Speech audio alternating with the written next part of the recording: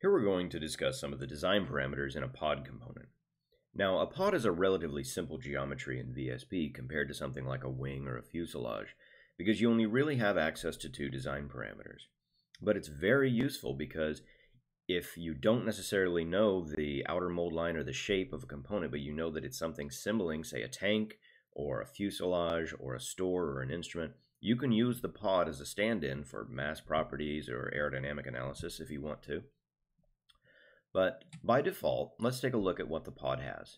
We've got length and fineness ratio.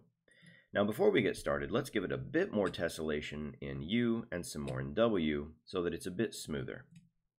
Here in the Design tab again, if we slide the length around, we're just adjusting the distance from the nose to the tail.